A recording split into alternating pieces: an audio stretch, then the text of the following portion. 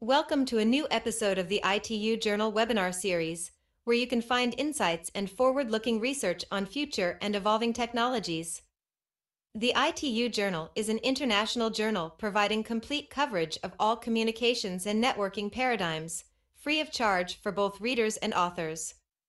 This publication considers yet-to-be-published papers addressing fundamental and applied research, building bridges between disciplines, connecting theory with application, and stimulating international dialogue.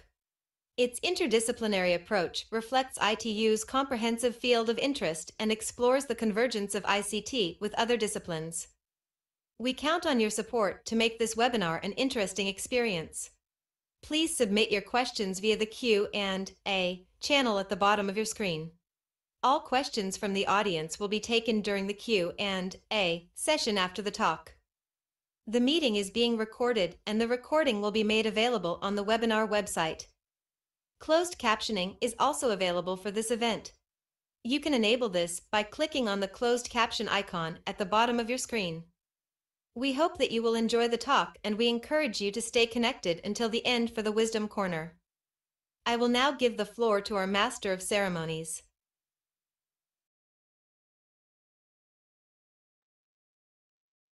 Hello, and welcome to the new series of webinars with academics of the ITU Journal of Future and Evolving Technologies. My name is Alessia Magliarghiti from ITU, the International Telecommunication Union, United Nations Specialized Agency for Information and Communication Technologies. It is my pleasure to open today the webinar with Professor Andrea Goldsmith from Princeton University. We count on your support to make this webinar an exciting experience. So please submit your question via the Q&A channel. We will address them to our speaker during the Q&A session. And after the Q&A, please stay online. I will moderate the Wisdom Corner, live lessons. Professor Goldsmith agreed to a personal chat. So she will share with us some lessons learned over the years that might perhaps be useful for some of you. I'm very pleased now to introduce our moderator, Professor Ian Akilditz, Editor-in-Chief of the ITU Journal and founder and president of Truva. 3 years ago, with Professor Akilditz, we launched this new scientific journal, and we are now moving towards impact factor. Professor Akilditz is Ken Byers Chan Professor in Telecommunications Emeritus at the Georgia Institute of Technology. In the last 2 decades, he established many research centers around the world, including South Africa, Spain, Saudi Arabia, and Finland. He is Editor-in-Chief Emeritus of Impact Factor journals, highly cited, and at the top of the most prestigious international ranking. Ian is visiting distinguished professors in several universities around the world.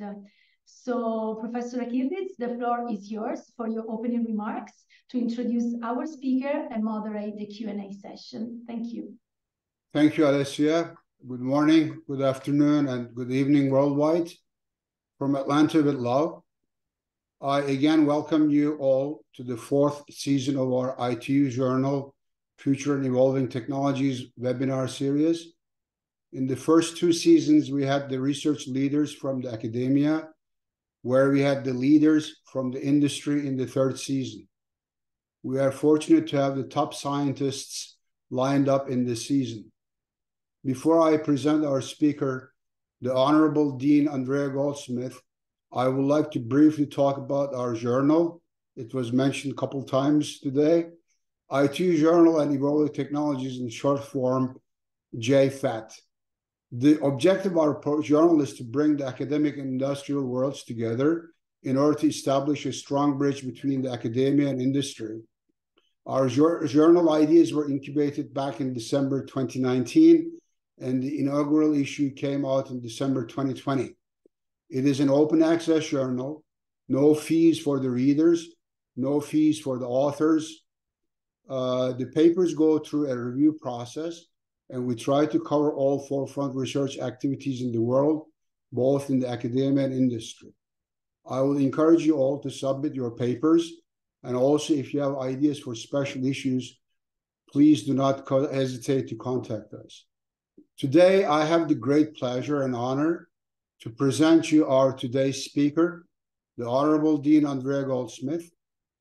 First of all, I must personally thank her for taking time from her very busy schedule and accepting our invitation to deliver this distinguished seminar. Before going through her bio in detail, I must mention some preamble opinion. Andrea is maybe the top scientist currently. She made many research contributions in all wireless communication areas the last 25 plus years. In my opinion, she's a role model for many women engineers and overall for all worldwide other researchers, in my opinion. A stellar career, and we expect that she will continue her outstanding contributions. She contributed so many pioneering results in wireless communications that the list is very long to cover here. Her total number of citations is 80,000, and her H index is 100. Andrea is currently Dean of Engineering, Applied Science, and the Arthur Legrand Doty Professor of Electrical and Computer Engineering at Princeton University. She was previously Stephen Harris Professor of Engineering, Professor of Electrical Engineering at Stanford University, where she is now Harris Professor Emerita. She founded and served as Chief Technical Officer of Plume Wi-Fi, formerly Accelera Incorporation, and of Quantenna QTNA Incorporation, and she currently serves on the board of directors for Medtronic and Crown Castle Incorporation. So she didn't have only academic career, also she had excellent success in entrepreneurial activities. Her research interests are information theory, communication theory, and signal processing, and their application to wireless communications, interconnected systems, and neuroscience. Andrea received numerous very high prestigious awards in her career. She's a member of National Academy of Engineering and the American Academy of Arts and Sciences, a fellow of the IEEE and of Stanford, and has received several awards for her work, including IEEE Sumner Technical Field Award, ACM Athena Lecture Award, the Comstock Armstrong Technical Achievement Award, Kirchmeier Graduate Teaching Award, WICE Mentoring Award, Silicon Valley San Jose Business Journal's Women of Influence Award, and also ACM Sigmobile Award. I was on the committee for that award, and we were very happy that she was even nominated. I remember like yesterday. She's the author of the book Wireless Communications and co-author of the books MIMO Wireless Communications and Principles of the Cognitive Radio, all published by Cambridge University Press. She's also inventor on 29 patents. It's surreal, excellent, really. And she received BS, MS, and MA, PhD degrees in electrical engineering from University of California, Berkeley. And also in terms of service, Andrea served IEEE in many capacities. She is currently the founding chair of the IEEE Board of Directors Committee on Diversity, Inclusion, and Ethics. She served as president of the IEEE Information Theory Society in 2009 and founding chair of the student committee, and as founding editor-in-chief of IEEE Journal on Selective Areas in Information Theory. So I'm getting tired, but I continue. She also served on the board of governors for both the IEEE Information Theory and Communication Societies. At Stanford, she served as chair of Stanford's Faculty Senate and for multiple terms as a senator and on its Academic Council Advisory Board Budget Group. Committee on Research Planning and Policy Board Commissions and on Graduate and Undergraduate Education, Faculty Women's Forum Steering Committee, and Task Force on Women and Leadership. And also very important to mention, although she doesn't mention that in her biography, that Andrea is serving on the Scientific Advisory Board for President Joe Biden. I personally expect she will be a senator soon, in my opinion. To talk about her all achievements, we need maybe several hours. So without further ado, again, let us express our sincerest thanks to Andrea for accepting our invitation and giving this webinar. Now I wish you all an enjoyable and productive time with Dean Andrea Goldsmith.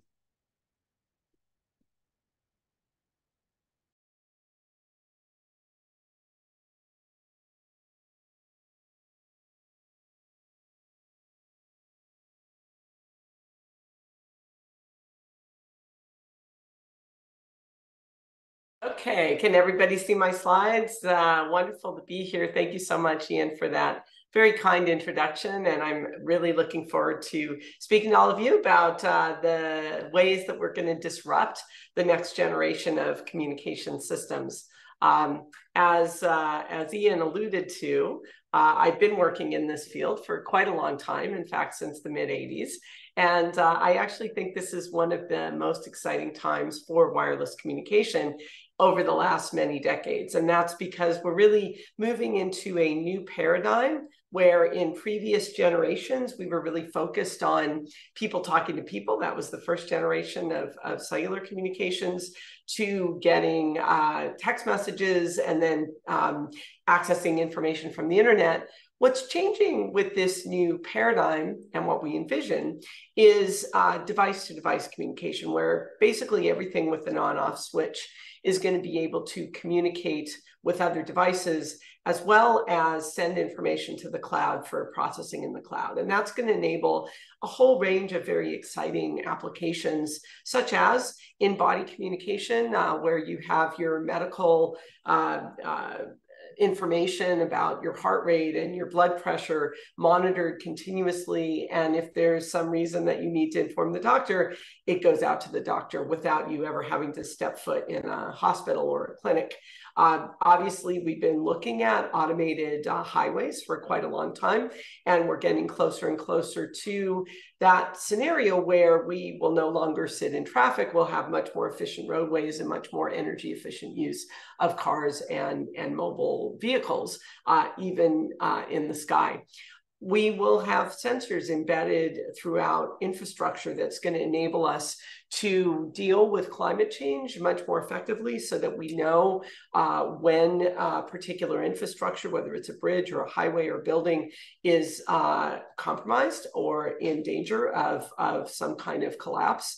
And also when we see fires, wildfires or floods or other kinds of natural disasters, we're going to be able to monitor them a lot more effectively and get people out of harm's way automatically. So these are just some of the very exciting scenarios for the future of wireless communication, and why I think this is one of the most exciting times for the field. Now, many of the enabling technologies for the applications that I just described were supposed to be part of 5G. In particular, we talked about getting data rates on the order of tens of gigabits per second, particularly using millimeter wave communication, having low power radios that could last for a decade on a single AAA battery, and extremely high reliability. For those of us that worked at Bell Labs in the old days, we talked about the 5 nines, which meant that the probability of failure of, was 1 to the 10 to the minus 5. Well, that's certainly not true in our wireless systems, which makes it very difficult to use them for things like automated cars or even for sending important medical information. So the promise of 5G, which we have already today, was to enable all of these different requirements with a single network. But in fact, as Jonathan Swift likes to say, promises and pie crusts are made to be broken. And that's particularly true in wireless standards, because if 5G is not able to support the kinds of requirements that we need for this future vision of wireless communication, then that means all of us researchers and commercial companies get to start working on 6G to enable the things that were promised for 5G. And, when people ask me, so what is 5G and how is 6G different? These terms are really marketing terms. There's no such thing as 5G or 6G. It's just the evolving standards for the cellular systems, as well as the other wireless systems like Wi-Fi, that will enable the kinds of wireless connectivity that is needed for the applications that I just described. So what are the enabling technologies that we're going to need for the next generation of wireless networks to support very high data rates, very high reliability, and very low energy consumption? So to start with, we really need to rethink cellular system design. if this was a live audience, I would ask the question, which I often do, and that's, when was the concept for cellular communication originally developed? The notion that you would have a city and you would break it up into these cells, in this case hexagonal cells, that would blanket the city without overlap, and then you put a base station in the middle to talk to the cars driving around. Well, that concept was actually written up in a paper by D.H. Ring in 1948, the same year that Shannon came out with his landmark capacity paper. So the notion of cellular systems has been around for many, many decades. But we haven't really taken a step back to say, with all the technology evolution since the late 40s, should we really rethink the way that we design cellular systems? And I'll talk about that a little bit later in my talk. We've certainly evolved technologies for cellular in terms of having multiple antennas and having small cells and distributed antennas and base station cooperation. But the notion of a cellular system, that you've got these cells that don't overlap with base stations in the middle, has not really evolved. We haven't gone back to rethink how we design cellular systems with all these new technologies. So I'll touch on that a little bit later in my talk. We also need to use more spectrum. So millimeter wave is already part of 5G communications. But as we've seen, millimeter wave is very challenging in practice. So it's wonderful in theory, there's tens of gigahertz bandwidth, but in practice, in order to close the link at millimeter wave, let alone terahertz spectrum, we need to use massive antennas. And so in theory, if you've got multiple antennas, you can point the beam directly at at your receiver and close the link very well. But in practice, you get buildings that are in the way of that beautiful pencil thin beam. You have cars that are moving around, and you need to estimate the channel in order to point the beam. So we've had a challenge in 5G being able to utilize millimeter wave spectrum ubiquitously, and that's a challenge for the next generation of cellular. Now, coming to the network itself, when I started my second company, Flume Wi-Fi, the idea was to use software in the cloud to manage small cell base stations, because they're very dynamic. And if you do optimization in the cloud, you can use the resources far more efficiently. We still haven't seen a huge increase of small cells. And we also haven't seen these kinds of optimization algorithms. They're starting to emerge, not necessarily in the research arena, but we see companies that are developing techniques in the cloud to optimize the use of small cells and large cells. And machine learning is an interesting technique to use there as well. In addition to the optimization of resources, there's other aspects of the network design that really hasn't been taken into account by researchers in wireless, things like security and privacy and resilience. These are usually handled at the application layer, which is a mistake, because if we can build these things into the networks themselves, they work a lot better. So I touched on machine learning for optimization, but in fact, machine learning can be used across all layers of the network design. And that begs the question as to, well, can't machine learning enable everything? Why do we even focus on any of these problems? We can just throw the design problem at some big, massive, machine learning algorithm, and that will solve all the challenges that we face in next generation networks. So why don't we use machine learning to solve these problems? Of course, machine learning is a bit of a bandwagon today. We've seen machine learning have tremendous impact on certain types of problems, including image recognition and voice recognition, game playing. These are scenarios where we really didn't have very good models for voice or images or game playing. And machine learning works very well when you don't have good models for things, as I'll talk about a little bit later. The question is, if we think about machine learning as a panacea for all of our wireless network design, should we just jump onto this bandwagon and say we should only work on machine learning? Or should we run away screaming and saying this is a lot of hype, and really it's not going to solve a lot of the challenges that we face in the next generation network design? So when I started looking at machine learning for wireless communication, this was probably 5-6 years ago, my initial thinking was to run away screaming. But I happened to have a brilliant postdoc, Nariman Farzad, who was working on molecular communication. And he said, we should take a look at using machine learning for equalization in molecular communication, because there's no good channel models. So that kind of started me on the journey of looking at machine learning at the physical layer. And what we found in our work there was that machine learning can actually beat the theoretically optimal equalizer, which is a Viterbi decoder, when you have imperfect channel knowledge or you have complexity constraints. And we also looked at using machine learning for encoding and decoding with some interesting results, particularly in joint source and channel coding. So my results there proved, to me anyway, that machine learning is a technique that we should be taking a look at, that we need to investigate as one of the tools in our toolbox in designing wireless networks. I alluded to the network resource allocation problem. This is a problem I've worked on from the very beginning of my academic career, going back to the 90s. Frequency allocation in second generation cellular systems is a graph coloring problem. It's NP hard. We've never really been able to solve it well. And now we have much more challenging resource allocation problems. So machine learning may be a way to solve the intractability of those kinds of analytical problems through a different approach, which is using data. And obviously, when you're looking at network resource allocation, you're going to have a lot of data if you're a cellular operator, because you know exactly what the traffic has looked like and how you've allocated resources in the past. So this is another great area where I believe machine learning can make a big difference.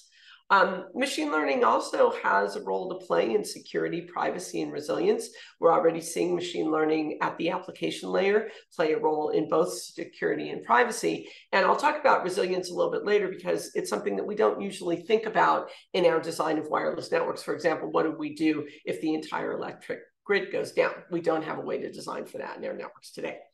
And finally, the notion of cross-layer design. How do we take applications and design them for the vagaries of the wireless network below? This has been a challenge vexing communication theorists and information theorists and wireless communication engineers for a long time, that we haven't really gotten good resolution with analytical techniques. Shannon said you can separate out the coding and the source coding and the channel coding without loss of optimality. And even though that isn't true in practice, it's still the way that we design networks, but maybe machine learning will teach us something else. So all of these led me to actually jump on the bandwagon to the point where I co-authored an edited book on machine learning and wireless communication, which came out recently, talking about how do we use machine learning in the design of wireless networks, and also how do we use wireless networks to enable distributed machine learning, which I'll talk about a little bit later in the talk. Okay, so when we think about next generation wireless, it's interesting that physical layer and MAC layer techniques have been declared mature or dead for many decades. If you look back in 1971, that was the time when the information theory community had the Coding is Dead workshop, where it was declared that coding was dead, and Irwin Jacobs got up in the back of the room with a small 8-bit microprocessor and said it's not dead because of processing. So coding obviously wasn't dead in 1971. In the 80s, before cellular networks were deployed in the mid-80s, it was assumed that wireless communication was mature. And when I was at Bell Labs in the 90s, all of the researchers at Bell Labs who had worked in wireless in the 80s had been moved to fiber optics and then came back to wireless after the cellular networks were deployed. So obviously the 80s saw the rise of cellular networks, and wireless was far from dead at that point. In the 2000s, when we got to 3G networks, again, it was viewed that the technology was mature and there wasn't a lot of research going on, not a lot of investment by the government in the 2000s for third generation wireless or Wi-Fi. And then the iPhone came out and brought the AT&T network to its knees within a day. And then all of a sudden there was a big rush to develop 4G wireless. So it wasn't dead in the 2000s. And I would say even in the mid to late 2010s, so over the last 5-6 years, it was also viewed as very mature technology. But then the Chips and Science Act came out with $30 billion of investment for research in chips and science and technology, including wireless communication. So we're back in an era where there's very exciting research to be done at the physical and MAC layer, as well as at the higher layers of the wireless networks, to enable the vision that I painted at the very beginning of my talk. So it's not dead. Let me talk a little bit about waveform disruption, because I think this is a really interesting topic in terms of analyzing why we thought we were done with OFDM.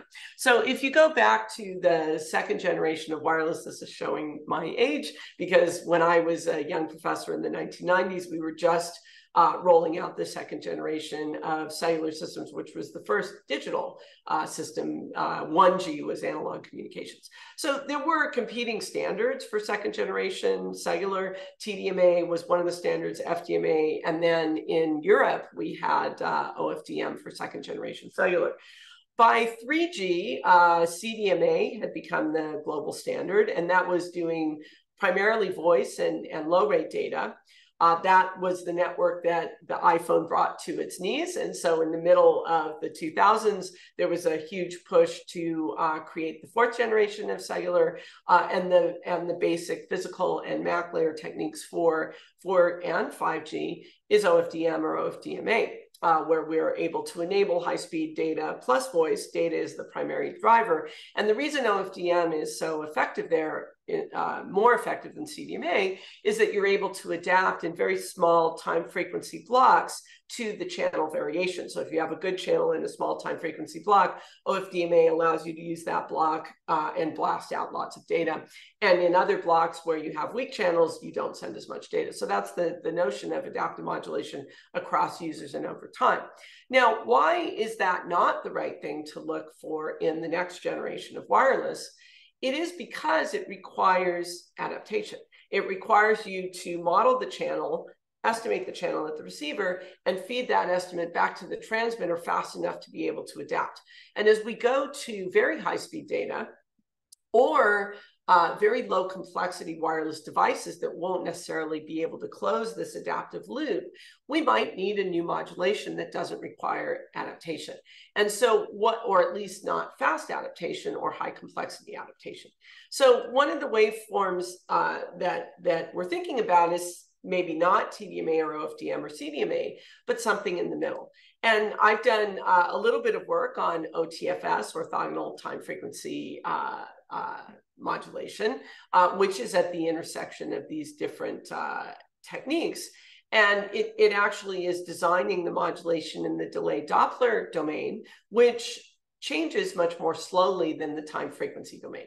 So if you're trying to adapt in the delayed Doppler domain, you do not need to estimate the channel as fast, and you don't need to adapt your modulation as fast. So where does the delayed Doppler domain come from? It's called the ZAC domain in transform language. And there's a ZAC transform that allows you to go from the time frequency domain to the delayed Doppler domain and back again. So you can use the design of your system in the time frequency domain, including an OFDM system, and then just apply this transform to get to the delayed Doppler domain where things are changing a lot more slowly. And the other benefit of this delayed Doppler domain is that your symbols are spread over the entire time frequency channel. So you obtain the full diversity of the channel without adapting. When you look at OFDM, it's actually better from its capacity achieving from a Shannon capacity perspective, but it's only capacity achieving if you can optimize by adapting to the very quick variations in the channel. If you can adapt fast enough to keep up, then you actually do much worse than other forms of modulation, including OTFS, where you're not trying to adapt, you're just taking advantage of the full diversity over the entire channel, which, by the way, was something similar to the argument that CDMA made back in third generation systems, that by spreading the signal over the entire frequency bandwidth, you would get frequency diversity, which is true, but they weren't taking advantage of the time diversity as well. OTFS takes advantage of both. And you can see here these performance results, which show that under short packets, you get significant benefit in terms of the bit error rate using OTFS versus an OFDM system that isn't able to adapt to a 30 kilometer per hour Doppler. And for long packets, where the channel is changing quite a bit over the duration of the packet, in fact, OFDM goes to a flat bit error rate. So it's basically an unusable channel if you are trying to send too high a data rate over a channel that you can't adapt to. So it's not necessarily the case that OTFS is going to be the physical layer standard for 6G. But I think what these results indicate is that there is room to be thinking about different modulation techniques at the physical layer that will perform well on channels that we can't necessarily estimate quickly and adapt to as we are doing now in 5G communication. Okay, I want to touch a little bit on the machine learning for receiver design. So why do we even think about machine learning? So this is going to go through a couple of slides on the work that we did here. The picture that's at the top of the slide here is what you would see if you opened any book on communication going back to the 60s. So we have an analog channel with additive white Gaussian noise. In the receiver, you convert to digital, and then you do receiver design. And at the transmitter, you're just basically taking your input symbols and converting them through modulation to a format that can be sent over the analog channel. Now, why should machine learning come in here? Well, we may not know the channel H of F at all. That was the case when we were doing the millimeter wave communication. We also may not be able to estimate its parameters, even if we know the channel that is parameterized by dynamic channel parameters. Even if we knew the channel perfectly, it may be that doing equalization, for example, or doing decoding is too complex for a low energy receiver, for example. And so Viterbi decoding is optimal, but if you have a complexity constraint on Viterbi decoding, it actually works worse than other kinds of techniques for equalization, like zero forcing. So zero forcing is suboptimal unless you have a complexity constraint, and then it works better than Viterbi decoding. So how does a machine learning-based receiver solve this problem? Well, first of all, you don't need to know the channel or its parameters. You learn the receiver design directly from the data. And the solution, it turns out, is robust to estimation error because you're not trying to invert the channel. You're just trying to equalize the channel based on a machine learning approach using a lot of past data. So that makes it, the technique, as we'll see in a moment, more robust to estimation error. The challenge, though, is that this requires a large amount of training, which means that you need to do a lot of training of your message in order to develop the machine learning-based receiver. And if the channel changes, you need to train all over again. So this has a lot of overhead, particularly in a channel that's changing quickly. So the way that we solved this problem was with something called ViterbiNet, where rather than doing the entire system end-to-end, we just put the machine learning into a standard Viterbi algorithm where the machine learning was just trying to learn the unknown probabilities of probability of y given x. So we use machine learning and training to learn those probabilities. That requires a lot less training than training of the end-to-end system. And you'll see that it was very robust to estimation error. So if you look at the numerical results here, you see that Viterbi decoding, which is the very top curve with the black X's, basically doesn't work at all when you have uncertainty in the channel because the Viterbi decoder is trying to invert the channel. And if you don't know the channel, that works very poorly. If you know the channel perfectly, then Viterbi decoding is optimal. So that's the red line. ViterbiNet was able to match the performance of the Viterbi decoder if it had perfect CSI. So you're not getting any loss in performance using this machine learning approach to learn the P of y given x if you can learn them perfectly. So there's no loss in performance of machine learning over Viterbi decoding under perfect channel estimates. But when there is estimation error, the ViterbiNet, the green curve, performs almost as well as optimal CSI and much better than the Viterbi decoder with channel uncertainty. So the mega lesson or the takeaway lesson, I think, from this work is that applying machine learning can be very powerful, particularly if you use the domain knowledge of what's the optimal design based on analytical approach, and then use your knowledge of, your domain knowledge of Viterbi decoding is optimal, coupled with knowledge of how to use machine learning in the case where the channel model is not perfectly known or the parameters are not perfectly known. And that's what we did here. Now, taking a step back from using machine learning directly to solve particular aspects of the 5-layer design, we can actually think of neural networks or machine learning as a communication system. So this is, again, the classic communication system block diagram, even in Shannon's original paper. If we think of machine learning as a communication system, it's a little bit different because we're using the training data set to try to learn the parameters of our neural network. So the way machine learning works is that you have the input that you're putting into this multi-layer network, and the output, X hat, is the output of the machine learning algorithm. So you can think of the neural network as a communication channel with input X and output X hat. What the training is doing is training up the parameters of the neural network. So you're taking this massive amount of data and compressing it down into the weights and the biases of the neural network. So you can think of training a neural network as a compression problem, which hasn't really been done. And presumably some of our insights about compression that we've learned in communications and information theory might apply to better ways to train up neural networks. And once you've trained the neural network, then you just run it as a communication system. So this perspective on machine learning as a communication system may help us not only design better neural network algorithms, but perhaps more importantly, come up with performance bounds and better understanding of why neural networks work as well as they do in certain applications. Okay, coming back to wireless communication, I've talked about the fact that if we want to communicate particularly at high frequencies, we need to use massive MIMO because that basically gets around the problem of attenuation, that the power of a transmitted signal falls off as 1/f², but that's only when you have omnidirectional antennas. When you're able to point your beam directly at the receiver, you no longer have that 1/f² fall off. And so not only does it solve the problem of attenuation in high frequencies, but it also solves the problem of fading because now I'm pointing my beam directly at my receiver. So I don't have any reflections that are coming in delayed in time and shifted in frequency, which cause fast fading or multipath fading. And I also don't have any interference because any transmitter that is also using these very thin pencil beams are not interfering with any other receiver. They're only transmitting directly to the desired receiver. So all of the challenges, or many of the challenges that we faced in designing these physical layer techniques, go away with massive MIMO in principle.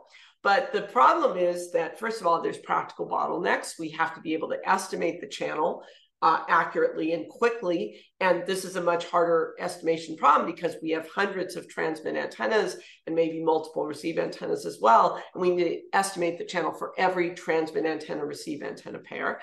The complexity of doing massive MIMO is very high. So you can do it in the base station, but even now we don't really have processors that can handle more than about 8 or 16 antennas in a large scale system.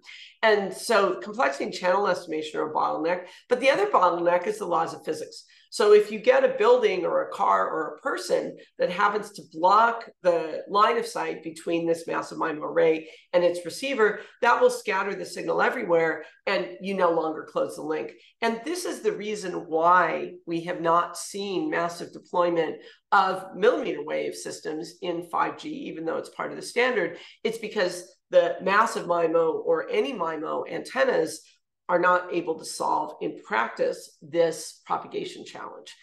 So that might call out for multi-hop or mesh networking so that you can always close the loop, maybe not directly line of sight because there's something blocking the way, but through multi-hop networking. But of course, multi-hop networking has been a big challenge in practice because every hop is half duplex and therefore you lose half of the data rate every time you hop. And it's challenging to design a dynamic resource allocation of frequencies to different users in a mesh network. So one of the things that we worked on with the multi-antenna challenge was the channel estimation issue. If you're trying to do channel estimation at millimeter wave frequencies with any kind of Doppler, it's very difficult to estimate the channel, especially for large arrays. So what we did is we looked at blind MIMO decoding. Is there a way to decode the symbol that was transmitted without actually estimating the channel? So the received symbol is Y, the transmitted symbol is X. A is the massive MIMO antenna array channel gains, which is very large. Is there some way to estimate X from Y without knowing A? And we were actually able to do this using a technique called vertex hopping for certain types of constellations, not for MQAM, but for MPAM or BPSK, where you only have 1 degree of freedom. The source has to be a hypercube. And we assumed antenna arrays from 2 to 12 elements. And so the decoding problem statement is, can you estimate the channel A and recover X with a small number of samples of just the received symbol Y, not any specific estimate of the matrix A? And so the way to think about this is that we have this received vector Y of symbols, and we want to rotate Y using some rotation U to get back the original symbols X. And we formulated this as an optimization problem where we're maximizing under the different rotations U, the log of the determinant of U, subject to the constraints on the symbols that were transmitted. So which symbol set are we looking at? It turns out this is a non-convex optimization problem, and we know how to solve non-convex problems. We can use gradient descent, but that's very slow. So instead, we propose this vertex hopping algorithm, which is using concepts based on solving mixed integer linear programming problems. The runtime performance, you see vertex hopping is very fast. Gradient descent is very slow and doesn't always converge. In fact, at some point, if you have too many antennas, gradient descent is so slow that it doesn't converge. Vertex hopping always converges. It has a pretty high probability of success. And you see that kind of in the next set of performance curves, where we see that the maximum likelihood, which is the gradient descent, doesn't converge. Maximum likelihood doesn't converge because the complexity is too high. The gradient descent has good performance, but it's very slow. And the vertex hopping works almost as well as gradient descent, but it's much faster. So again, this is a kind of another meta concept of saying that we can actually use different techniques at the physical layer, which don't require channel estimation to get very good performance. Okay, so now I'm going to take a step back and talk about rethinking cellular system design. I already mentioned the fact that cellular system design was done in the 1940s. And so as we think about, are there new ways to do cellular system design based on the recent technology advances of having base stations talk to each other, which raises the question of what is a cell if you have base stations that are cooperating. By the way, base station cooperation was part of 3G as well as WiMAX, which was the predecessor to 4G, but it never really gained traction because the gains were small. It was only less than a factor of 2 gains for very high complexity to have the base stations talk to each other. So it was kind of abandoned, has not been revisited, even though I believe that the base station cooperation that was looked at in 3G and 4G really didn't rethink cellular system design. It just said, we'll keep the cellular system design as is, but we'll have the base stations talk to each other, rather than kind of completely rethinking what is a cell when you have base stations that are talking to each other. Also thinking about distributed antennas or small cell communication. These are all things that we haven't really rethought our design of cellular systems in the face of these new kinds of techniques. And so I think there's a lot of room in thinking about cellular system design to say, maybe if we're looking at distributed antennas, or if we're looking at small cells or base station cooperation, we should completely rethink the way we do our system design. And part of that is this dynamic self-organization. So what do I mean by dynamic self-organization? Well, small cells are really the solution to increasing cellular system capacity. That goes back to research I did in the early 90s, where we showed that you can get exponential capacity gain by shrinking the size of the cells. How come then we haven't seen a proliferation of small cells? There's still a relatively small number. And I think part of the reason is Wi-Fi. So Wi-Fi really did become the small cell, and we haven't needed outdoor systems to have a large number of small cells. But that's going to change with this next wave of wireless, because not only do we need significantly increased capacity for things like virtual reality and high performance systems, but also these small cells are going to be closer to the end user and therefore utilize less energy in the transmission. Once we have these small cells, we want to optimize both the small cells and the large cells. We'll always have large cells, because when you want to roll out a new system, you blanket the entire geographic region with coverage, and you do that through large cells first. So we're always going to have hierarchical networks of both large cells for coverage and small cells for capacity and power efficiency. But as we roll out these small cells, we're no longer going to be able to configure them in the way that large cells are configured, which is very old-fashioned. So if you want to put up a base station, and I know this because I'm on the board of Crown Castle, basically you have workers go out and mount the antennas on the tower, and then they configure the parameters, they drive around and take measurements and reconfigure the parameters. And once they're done, they go away and they don't really go back and reconfigure the parameters again. Now, if we're going to have this proliferation of small cells, we can't do that. It's too costly, but we shouldn't even be doing that for large cells. We should really take advantage of optimization in the cloud to do the resource allocation of configuring the parameters of the large cells and the small cells to work in harmony in the most effective way. So we can think about coming up with these cloud optimization algorithms, but it's a very hard optimization problem. Frequency allocation alone is NP hard. I alluded to that back in the second generation of systems. But that was second generation systems where we had single antennas and frequency division multiplexing. Now we have multiple antennas. We have power control on different devices. We have very heterogeneous needs of the different users. We have large and small cells. So there's many challenges to doing this kind of optimization. It's not just NP hard, it's NP really hard. But fortunately, we have advanced optimization tools that can deal with very challenging optimization problems, whether they're convex or not convex. But one of the things that I think has not been looked at that carefully is this notion of fog optimization, which really applies directly to cellular systems where you have isolation based on geography. So if you're looking at a set of small cells and large cells, if they're in one geographical region, they're really not going to interfere a lot with cells in another region. So I'm here sitting in Princeton. The configuration of macro cells and small cells in Princeton are really not going to interfere with the ones in New York or even in Edison on the way to New York. So why are we doing cloud optimization across all of the cells in the region? We can split off the small group of cells that interfere with each other and optimize those in what's called fog optimization. So it's not fully distributed, it's not fully centralized, it's something in between. And ML can also play a role in these optimization techniques, as I alluded to earlier. In addition to the optimization of the resources, we also have to think about optimizing caching of the data at the edge and edge computing. So I'm not going to talk about that here, but that's a very interesting set of challenges as we look towards automation or doing AR, VR, or doing biomedical applications where we want to send data to the doctors only in the case where it's highly relevant. And so you want to do edge processing before you forward it along.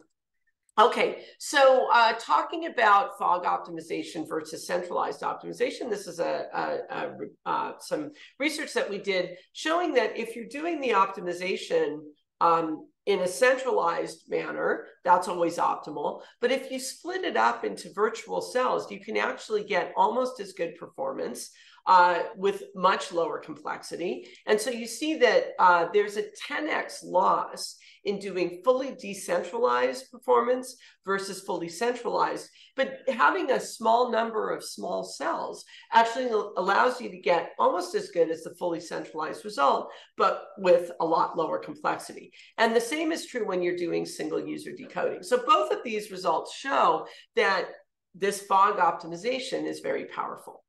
I'm going to spend the last few minutes talking about some higher level techniques. So if you think about doing resource optimization in the cloud, there's other things, there's other things that we can do in the cloud for all kinds of different networks. And this is going to be essential for the next generation of wireless, where we're bringing together cloud and wireless and backbone networks. We really need to take advantage of the cloud to optimize these networks.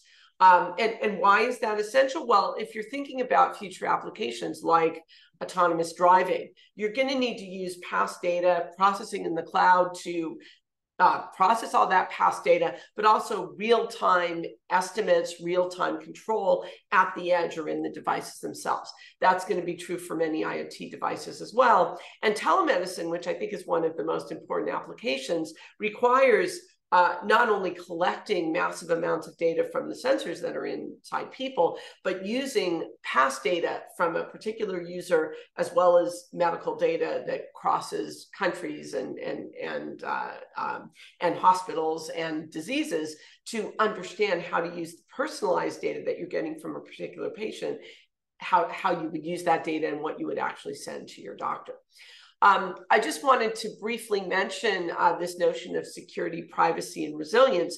So we've always been worried about link failures in wireless communication. That's what fading does, or when you go into a deep shadowing. But we haven't, in commercial systems, really worried much about jammers or malicious agents that are trying to take away team robotics control activity.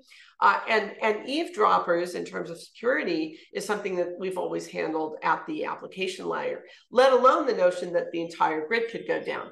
So how do we think about all of these different challenges as a wireless communication system designer? And I'm just going to go through a couple of quick ideas. So one is, one of the areas that we've looked at is doing centralized detection with flaky links. And the idea is that we have the sensors collaborate within predefined clusters, and then whichever sensor in the cluster has a good connection to the fusion center is able to send the collective data. So this is one way that we can get around the notion that we have compromised sensors or compromised links, to use group dynamics and group calculations, collaboration, to have much more robust performance. So these are the defined sensors, and you can see that through this we get much better performance.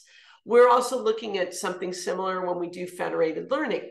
So here we are trying to learn a particular aspect of the network that we're sensing, but we also want to impose privacy on the different devices so that you don't necessarily give away your personal data in this federated learning technique. And so we've been looking at ways to do federated learning when the links are flaky, and also you're trying to preserve privacy constraints. And so we have some results on that.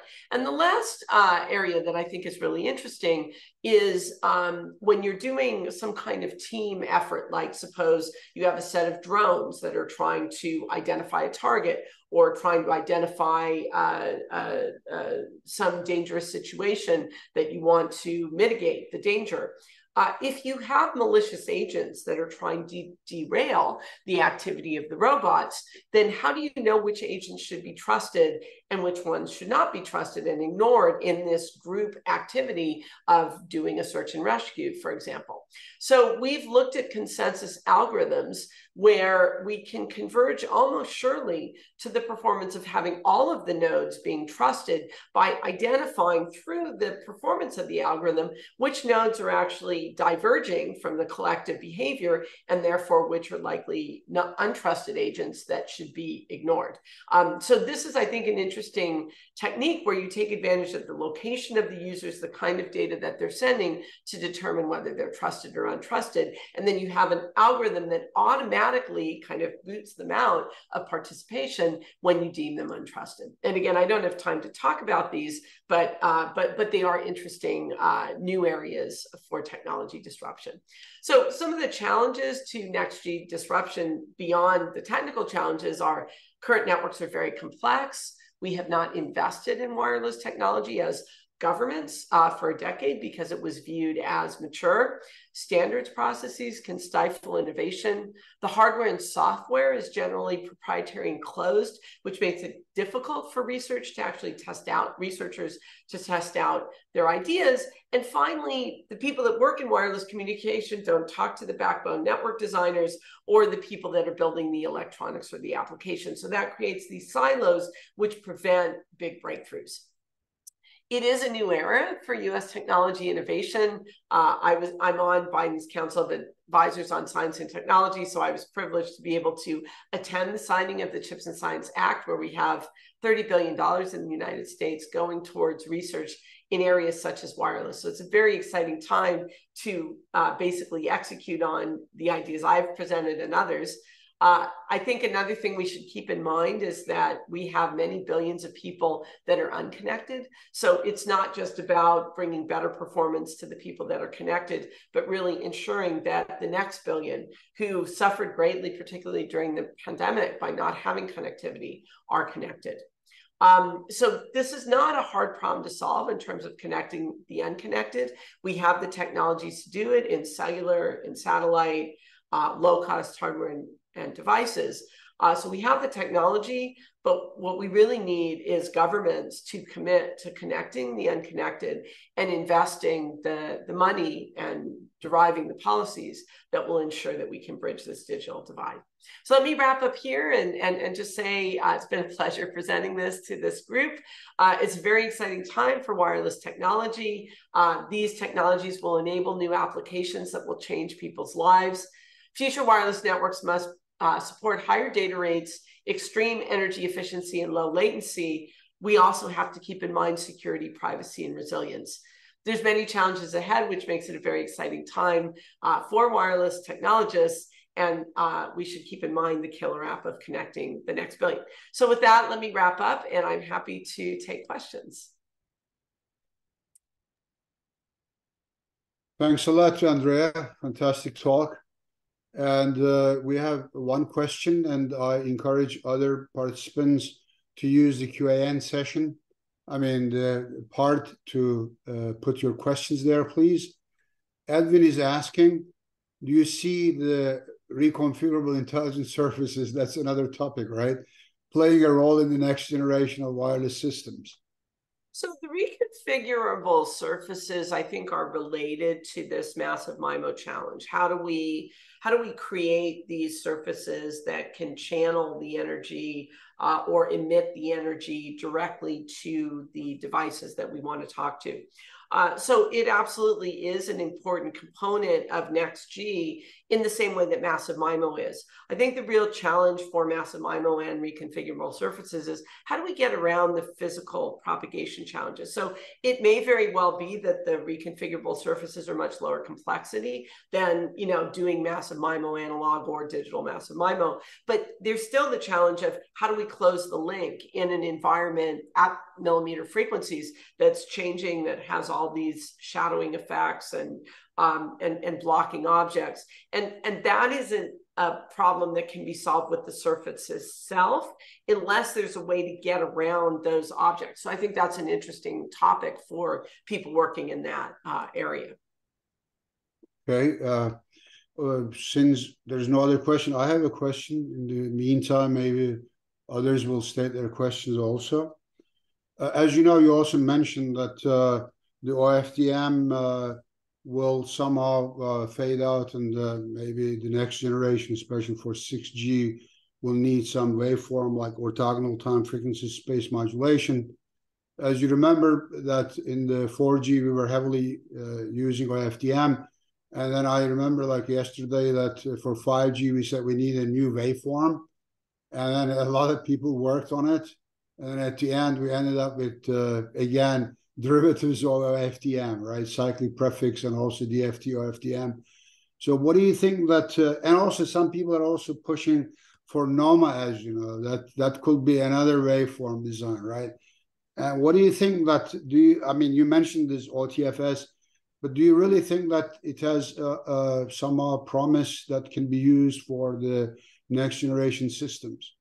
So I think that OFDM is effectively capacity achieving when you can estimate the channel, feed it back, and adapt to it. And there's going to be many use cases in 6G and 7G and 10G where that's going to be the case. So I don't think we should look at replacing necessarily OFDM. I think we should look at adapting the waveform that we use to the particular application. And so OFDM is going to be around for a long time. The question is, how do we decide which other waveforms should be looked at, and how do we actually implement them into a system that is also using OFDM? OTFS, I think, is very promising. I mean, I was on the technical advisory board of Cohere, so conflict of interest, I guess, a little bit there. But I was I have to say, I went in very skeptically about, oh, here we go, another waveform. We've heard this before.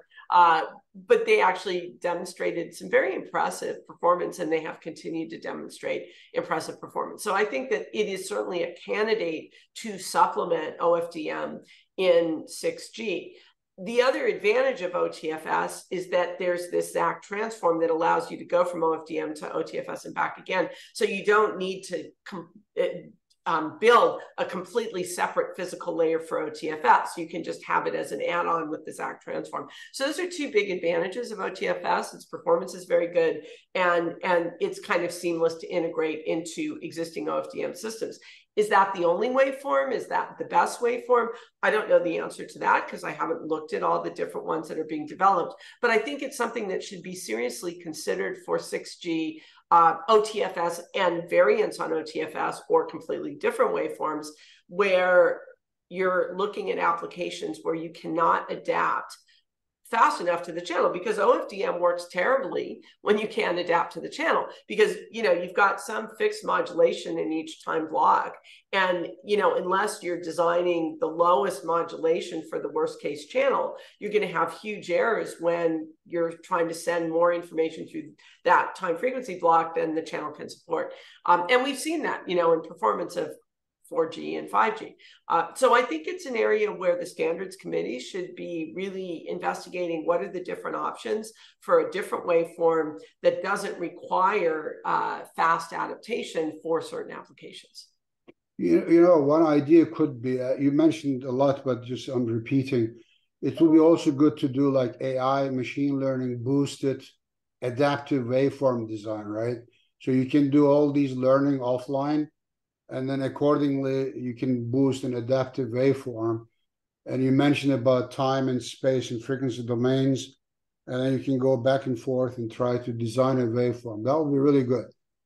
And that's a very intriguing notion, although I have to say we did a little bit of work looking at machine learning for code design, and we didn't get very far.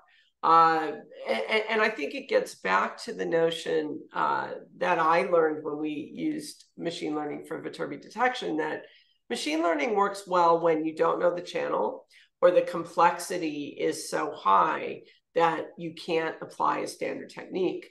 And that's really not the case for our good coding systems now. I mean, we have capacity achieving coding for many channels. We have low complexity decoders for many channels. And so what are we going to get out of machine learning when applied to coding? Now, for modulation, I haven't actually looked at that problem. And I don't know whether it's true that our modulation is optimal for all the channels that we have. I mean, I already said it's not optimal for a channel that's changing too fast to adapt to. But does that mean that, for example, OTFS or CDMA or other variants of modulations that we already know and have used in settings where we didn't adapt, going back to CDMA, right? I mean, the whole premise of CDMA was you get the full diversity of the entire bandwidth, and therefore you don't need to adapt. And that's why it was optimal for 3G. It's just that then the data rates got higher and the channel couldn't support it if you weren't taking advantage of the frequency diversity. So I think that there's room for research and standardization to look at what are the modulations that we have now, where might machine learning play a role which is usually when complexity is too high or the models aren't known. I think we know our channel models and we have good modulation techniques and demodulation techniques. So I'm not sure. I'm skeptical that machine learning would play a significant role in design of modulation schemes or in modulation or demodulation. But I'd love to be proven wrong. You know, it might be an area. I think there's some more questions. There is a question, similar question. So you already answered almost all of it, but I'm just saying it for the sake of the record. Francisco Monteiro from Portugal. Remember, we were in Lisbon. Yes. And Francisco was there too. So can you please elaborate on the results and experience you had been applying machine learning to channel encoding and decoding?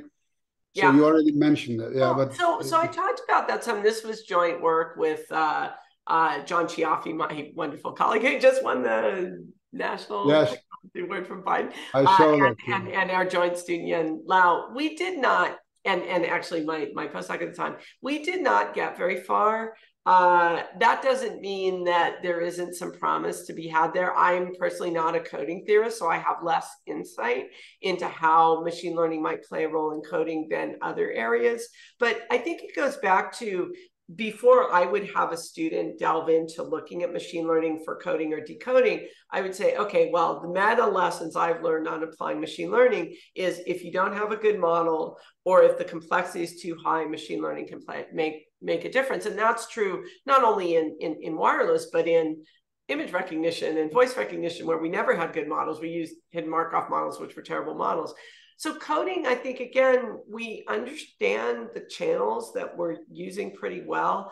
I mean, one thing to think about, so for example, in channels with deep fades, we use an interleaver and then treat the channel like an additive white Gaussian noise channel. So that's a place where we're really not modeling the channel the right way. That might be a place where there's room for machine learning to play a role. But you know, I think that before jumping on the bandwagon, it's good to ask the question of why do I think machine learning will work better here than the theoretically optimal techniques that we've developed. Good, thank you. And then there is another question by Underserved Shershak. I hope I pronounced it right.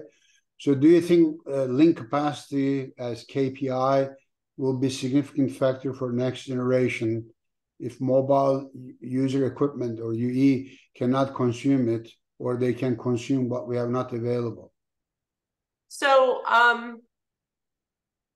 anyone in the decades that I've been working on wireless communication who bets on the fact that users won't find a way to use as much bandwidth as we give them has been wrong. And I think that that will continue to be the case. So however much bandwidth we give to users, they're going to consume more cat videos or whatever. I don't know what people do with all this bandwidth, but they're not willing to pay for it now. That's the interesting thing. So people want higher data rates, but they're not paying their carriers more money for the higher data rates. And that's why the cellular industry is in some turmoil right now. So what we need to do is come up with new use cases for this higher bandwidth that people are willing to pay for. I don't have the answer to what those use cases are, but one potential one is machine learning on your device. So if you actually wanted to run ChatGPT on your device, you're going to need a lot of data coming into the device, either because it's sending you the model or you're actually doing training on your device. And we don't have yet good ways to do machine learning on air edge devices. So that's one potential killer app. I don't know if it will be. AR, VR, maybe. I'm not sure people are going to be willing to pay more for that. So what the carriers are looking for are ways to make people pay more money for a service. And that means it has to be something different from what they have right now. Many of the applications that I think could be very compelling for users, such as automated driving or telemedicine, I think there's huge potential for telemedicine, but those aren't high data rates necessarily, they're low data rates. So we have to be creative in thinking about what applications users are going to be willing to pay for. The second part of the question of whether users can consume what we have not available, I'm not completely clear on what that means.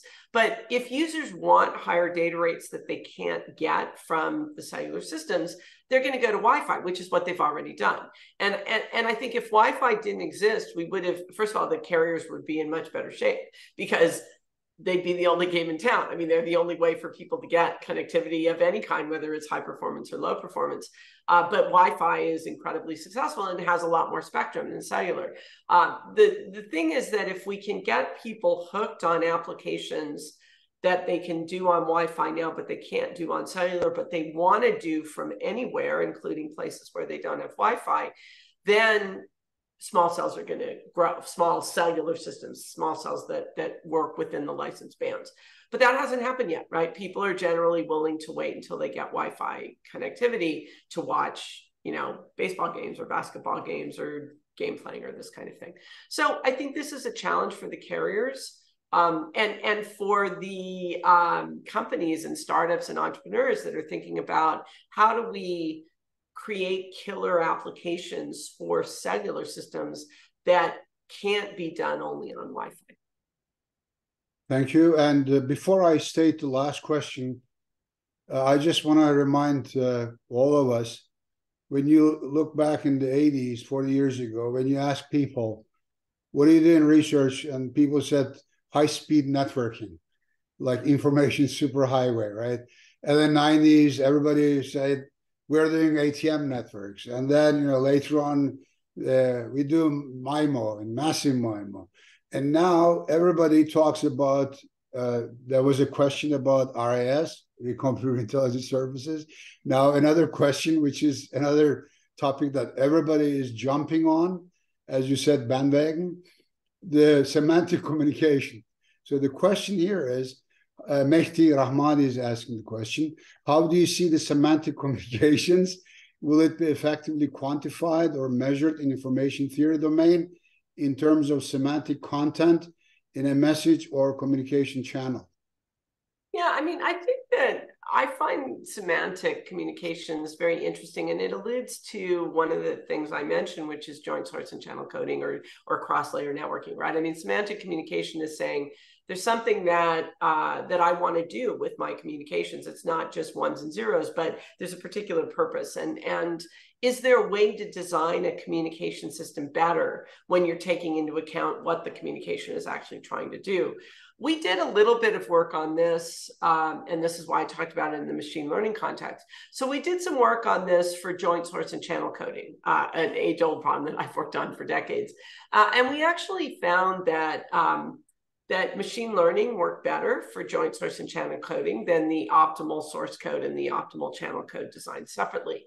But I believe that work, which was really, unfortunately, student graduated, so we didn't spend too much time on it, was mostly around the source coding, because we don't have good models for source coding of, this was source and channel coding of text. And so what we found in terms of semantics is that if you do distance decoding and saying, well, if what you're trying to say is the car is arriving and you say, you know, the vehicle is here, those are similar in terms of semantics. And you can design a source and channel code where those coding blocks are grouped together. And so it's not declared a mistake if what you get is a completely different sentence than the one you started out with, as long as the meaning is the same. I think that's a really intriguing thing to look at. But I'm not convinced, first of all, that it's practical, because if you think about our communication networks, they have to support so many different applications. So if you're tailoring the communication network to the semantic context, how is that going to scale for all the applications that you want to do? It may be applicable to certain closed networks, like if you have a particular network or network virtualization that's for a particular purpose. You may be able to do that in practice, but then the question is, what gains are you going to get? And I've yet to see, I mean, again, going back to using machine learning, we beat traditional source coding and channel coding separately, but we didn't actually go back and look at just the source coding problem alone. I suspect that machine learning is going to do a much better job of source coding on text than any of the techniques we have now, because we don't have good models for text, you know, so it goes back to the meta theme that I talked about before. So I think semantic communications is a really interesting thing to look at, but if you are going to delve into it, be cognizant of the fact that you may get negative results. It may show that, in fact, joint design of the thing that you want to communicate and the communication system itself may in the end be stymied by Shannon's Uber theorem, which is that source and channel coding should be separate. And even though that theorem was for very, very specific point-to-point channel with, out of Gaussian noise, I don't think in practice we've yet found a scenario where that's not the right thing to do. Thank you, Andrea. I think we should be done with Q&A session. I really thank you again for your time. Great talk and great discussion so far. And now I ask Alessia to take over for life lessons from Andrea Goldsmith. And thank you again, Andrea. So I'll be here. Thank you, and thanks for inviting me. Really a pleasure to see you again. Thank you. Thank you. Thank you very much, Professor Goldsmith, for this extremely interesting presentation. Thank you, for moderating this session. So now it's time to move to the Wisdom Corner, life lessons, which is based upon the idea to give a unique, a special angle to this series of webinars, adding a personal touch. So, Professor Goldsmith, I would like to start with my first question. Which is your hard-earned life lessons or failure, if you can say that you would like to share with us that may perhaps could help some students or young researchers that are attending our webinar? Sure. So one of the things I've learned as a life lesson is to not be afraid of failure. I like to tell people it's good to fail early and often because then you're not afraid of it. And I've had many failures. On a personal note, I was the baby to save my parents' marriage, and they divorced when I was 6 months old. So that was my first failure. When I was an undergraduate, a freshman at Berkeley, looking to study electrical engineering, I had a terrible first year. I mean, I was working my way through college. I wasn't prepared for the class I was taking. I certainly wasn't prepared for the competitive environment. And I did terrible my first year. I mean, I got a couple of C's. I failed some exams. Nobody thought I should be there as an engineering student. And that was partly because there were no women and there was a lot of implicit and explicit bias against women. And I persevered. And I said, well, I'm not going to worry about what anybody else thinks. I'm just going to decide if this is what I want to do. And I think that lesson as a freshman, realizing that I may encounter challenges and it may be that I fail, but I have to decide whether I want to continue or not. It's not up to anybody else. And I'm really glad that I continued. I mean, I love the profession of engineering. It's been an incredibly rewarding profession. So I'm glad that I learned at that young age to fail and keep going. And that same lesson came back in spades in my first startup. Quantenna was an incredibly challenging professional experience. In many ways, the people dynamics, the technology dynamics, the startup dynamics, everything about Quantenna was challenging. And we almost closed the doors of the company multiple times because we were almost out of money. And yet we persevered and we went public a decade after we got our first funding. And that was, I won't say that was the best day of my professional career because working with students is so incredibly rewarding, and being a professor is incredibly rewarding. But starting a company that went public was incredibly rewarding. And that never would have happened if I hadn't persevered. And that perseverance in those early days of my startup was because I wasn't afraid to fail. I left a very cushy academic job at the time. I was a full professor at Stanford to start a company, which I had no idea what I was doing. And the chances of failure were high. But I think if you fear failure, you don't do bold things. And that makes for a much less fun and rewarding career for me anyway. So my life lesson is to be courageous and to do bold things and to do what you love and not worry about whether you're going to be successful or not. Because if you do what you love, you'll love it. So that's already success and you're more likely to be successful. Wonderful. Thank you so much. So never being afraid to fail. Yes. That's a great lesson. But can you tell us actually now the opposite, one of the most tangible contributions that you have made in your career that you believe had a direct impact on your life and maybe on others' lives that you're very proud of? Yeah, I think One of the things I'm most proud of, I'm going to give two examples, and they may surprise people because I'm not going to talk about my technical contributions or my awards or any of that. The two things that I am perhaps most proud of is my mentoring of young people, young engineers, particularly young diverse engineers. And coupled with that is my work in the IEEE on diversity, inclusion, and equity. I'm actually I'm very honored to receive an award from the IEEE next month to be inducted into the Technical Activities Board Hall of Honor for the work I've done in the IEEE to foster diversity, inclusion, and equity in the profession of engineering. I don't believe our profession can achieve its full potential unless we really welcome people with diverse ideas, diverse perspectives, and diverse experiences.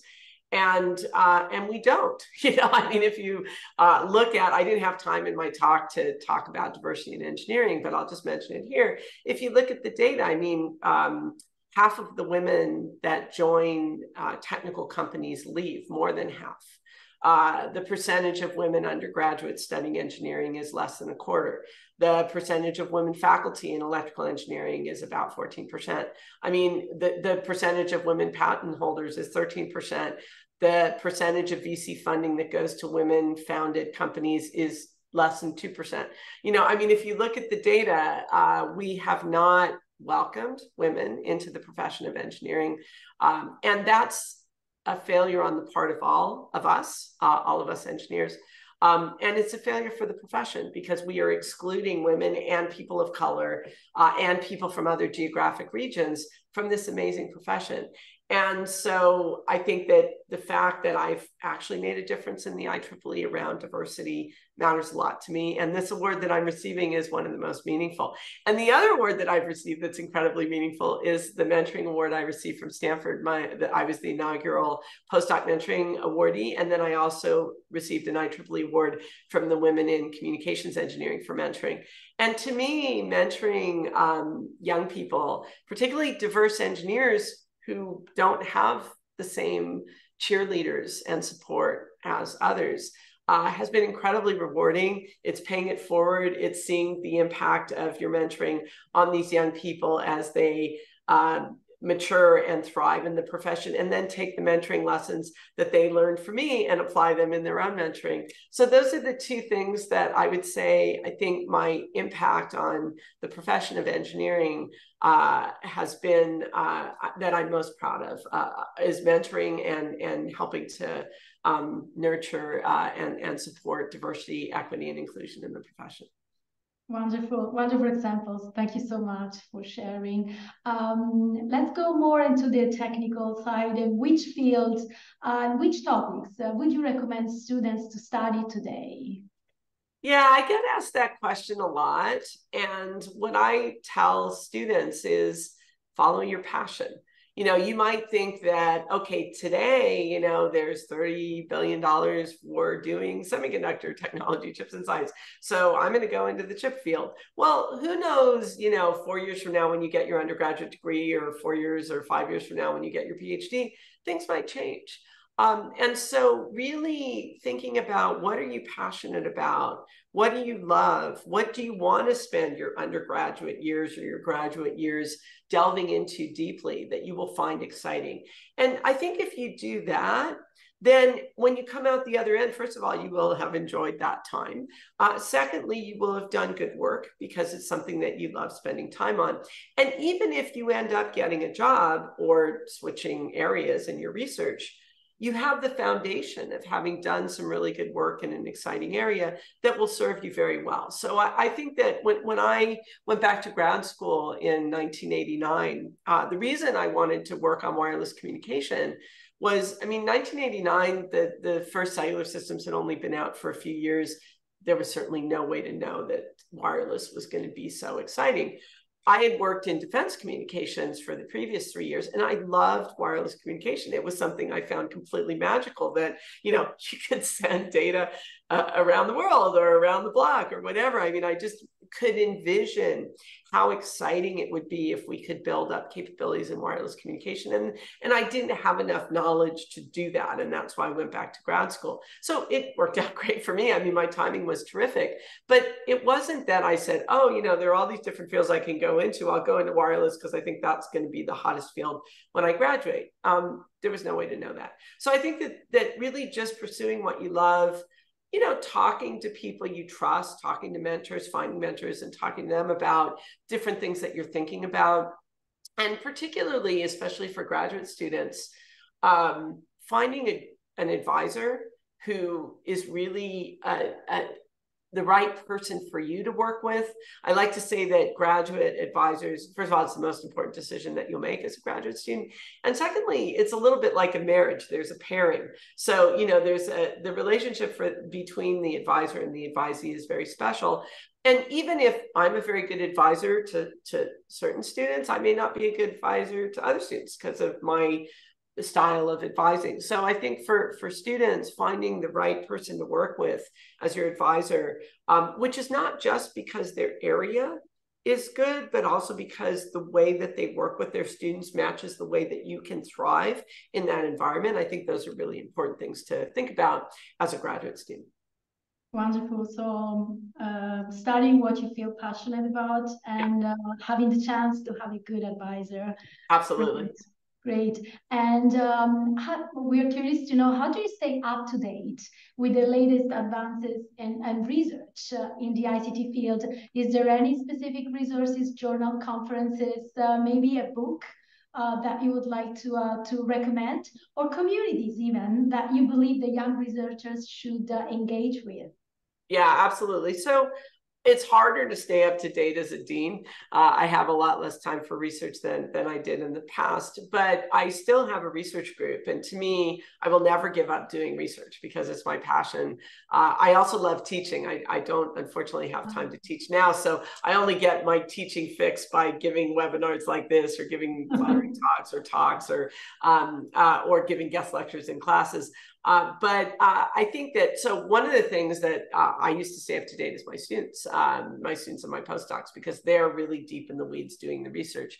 I think that going to conferences is essential. That's really not just to listen to the talks, because I think the older that you get, the less you can really sit in all-day talks and get a lot out of them. But even just seeing what people are talking about, going to plenary talks, talking to people in the hallways. I mean, I've been in this field long enough that when I go to conferences, I know a lot of people, and I know the people that I respect the most. And so I'll say, hey, what are you working on? You know, and hear what they're working on. Plus, there's no substitute for personal interactions. I think we learned that during the pandemic. It's, yes, I can go read books or journals or this kind of thing, but that's not how I really integrate knowledge. It's talking to people, listening to talks and talking to people. The journals are really where we publish our in-depth work. And journals are also, I think the peer review process is incredibly helpful. And I've learned a lot through the, you know, papers that I've gotten reviewed, even when they were rejected, you know, having a paper rejected, and it happens at all career stages. I've had papers rejected, you know, recently, but you learn a lot from those rejections, and the people, the reviewers that read your work and reject it, even though, you know, your first reaction may be they don't know what they're doing, or they had no idea what we were doing. Well, that's on the authors for not, you know, conveying it well. I think most reviewers really have good intentions. And so when you read the comments of the reviewers, it's helpful and educational. And I think that that's what the journal process is so important for. It's not only to archive the work that we do.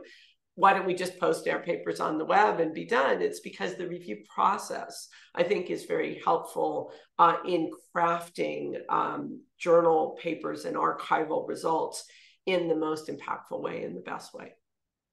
Wonderful. And, you know, nowadays everybody talks and uses ChatGPT. How will, in your opinion, this ChatGPT impact the future of research, first of all, but in general, everybody's life? Yeah, well, that's a loaded question. As